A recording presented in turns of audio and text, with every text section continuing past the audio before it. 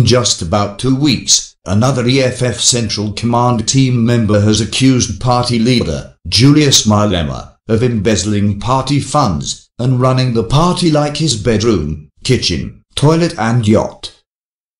EFF MP Zordile Talisa penned an angry 3-page resignation letter to Malema and his surrogates, as he called them, claiming that the party's commander-in-chief has been embezzling and abusing the money collected from the MPS and MPLS and its parliamentary allowances.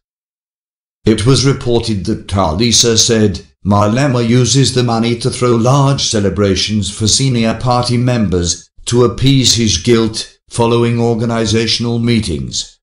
The former EFF MP alleges in his letter that Malema made members pay for weekend party activities.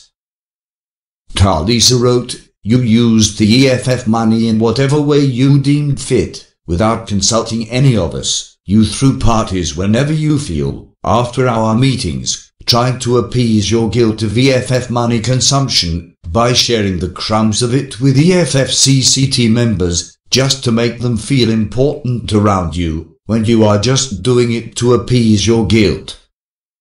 The little we could have appreciated, at least, if you were taking care of our deployment costs, instead of guillotining with exorbitant weekly deployment cost, such as car hire, accommodation cost, buying T-shirts for EFF fighters, and providing food for fighters at our own cost.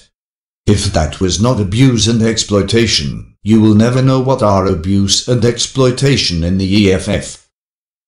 Talisa, who served on the EFF Central Command team, alleged that Malema is not willing to account to the CCT on how the money, collected from MPS and MPLS, has been spent. The former EFF MP accuses Malema of running the party like his personal fiefdom, not accounting to anyone within the organization for expenditure related to his allowance and credit card. The party's spokesperson, Embezzling Ndlozi, dismissed Talisa's allegations. Ndlozi was quoted as saying, he too did not make the cut in the EFF parliament list of candidates.